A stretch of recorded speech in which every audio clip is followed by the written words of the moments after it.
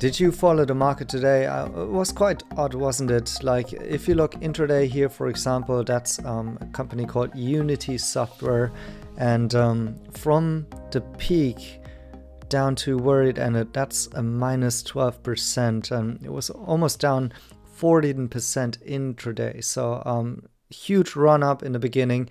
And that was, of course, because of the CPI data that came out today, which was better than expected. And everyone is kind of expecting that the markets would massively rally on this, and they really haven't so much. So it's kind of odd to see. For example, also looking at NIO here, the intraday candle was a little bit smaller, but also, almost 10% of a swing intraday. So that's not normal. And what it possibly teaches us is to rather look at the bigger picture and the fundamentals than trying to trade those actual movements in the market today. Because I guess it surprises everyone, like the shorts in the beginning, like with better than expected data on the CPI, possibly forcing them out of their positions, and then the market ultimately, not buying into it yet, possibly because of what's to come next tomorrow with the Fed speakers, and then also the jobs data. So still more data points to come to, verify an actual trend in this movement. But what I want to say is basically that this was a quite unusual day, and certainly not as expected, right? So let's have a look a little bit more on fundamentals. Well, maybe let's start here with something I posted in a Patreon community today. So that's the second week of data for the license plate registrations coming in for Tesla here at almost 13,000, Li Auto 3,000, NIO 3,000, XPeng close to 2,000. And that's obviously for NIO's case here, not what you would expect, given what I outlined in yesterday's video, that in this media briefing here by Li Hong, he basically mentioned, we've now 300,000 cars produced, and we're gonna actually deliver them up to January 1st. So that doesn't really add up with this weekly license plate data, to be honest, right?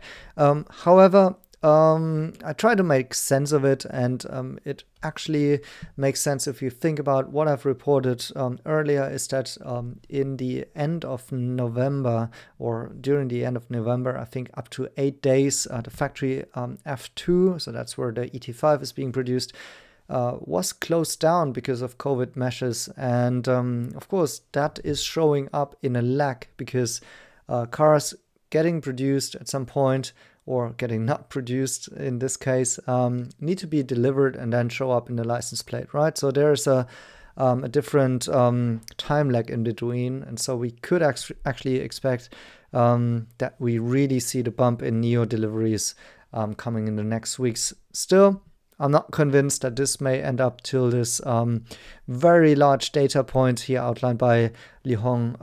We'll see. Of course, a big goal, and I'll take it if they make it.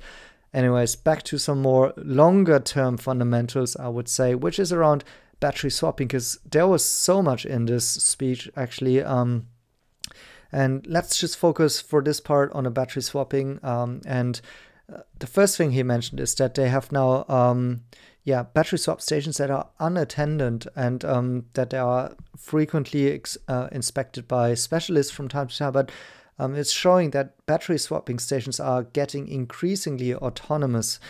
So they don't need actually somebody in person in front there doing the, helping with the battery swapping, just somebody from time to time inspecting them. So that could be kind of a mobile service going between swap stations, right?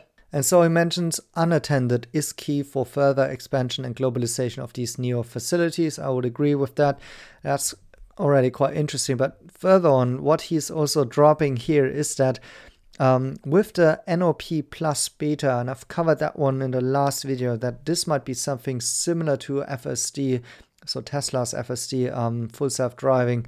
But Yeah, actually it's not, because it's rather a NIO Pilot on steroids, if you will. So a better version of NIO Pilot, but not yet driving driverless within the city, for example.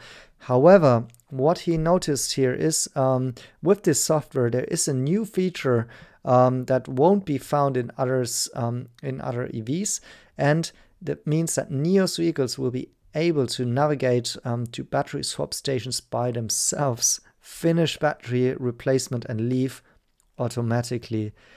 If you think about this, this is mind-blowing. This is the next step towards an autonomous future, and this is really where NIO brings two things together. One is battery swapping, so recharging, replenishing of power, and the second one is actually autonomous driving technology.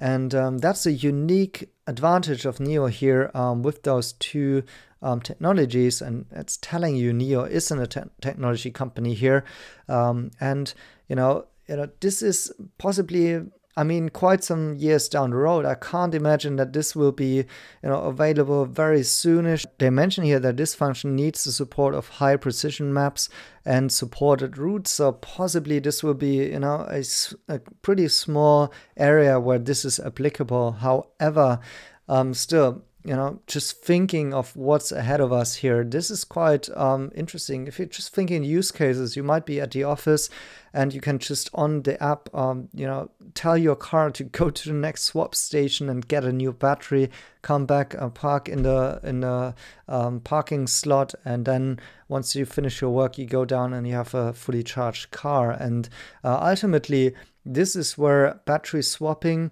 plus ride-hailing, autonomous taxi fleets, and these kind of use cases come together, and where I think battery swapping becoming also economically very, very interesting, also in contrast to supercharging, because basically what do battery swap stations do? Well, it's a more automatized, more economical, and actually even better for the battery way of charging and replenishing the system here.